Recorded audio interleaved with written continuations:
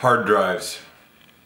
There's a million ways to back them up, and all of them are a pain in the ass. Today I'll show you how I safely and wirelessly back up Big Boy.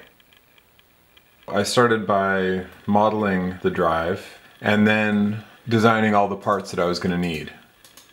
Some of these are ready-made, a lot of them are 3D printed. Now let's assemble it. First you attach the steering servo and front wheel, then the rear axle and wheels. Now it's rolling. And then couple the rear axle to the drive motor using the chain.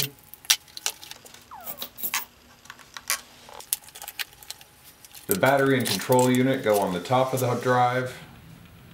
The two backup lights go in the holes in the 3D print. Very important next step is the wires. And then do the coding for the Arduino. And then your hard drive should be ready to back up.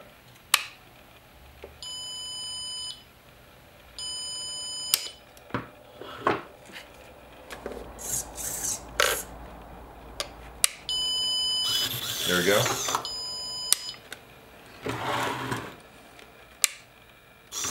Yeah.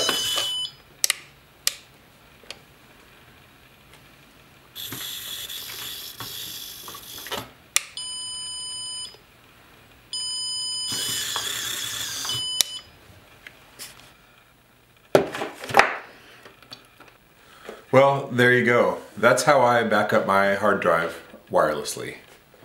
Some of that might seem like overkill, like the backup lights, but technically you do need those to be street legal in this state. The buzzer, you can get away without that, but I say with your data you can't be too safe. I hope this was helpful. Goodbye.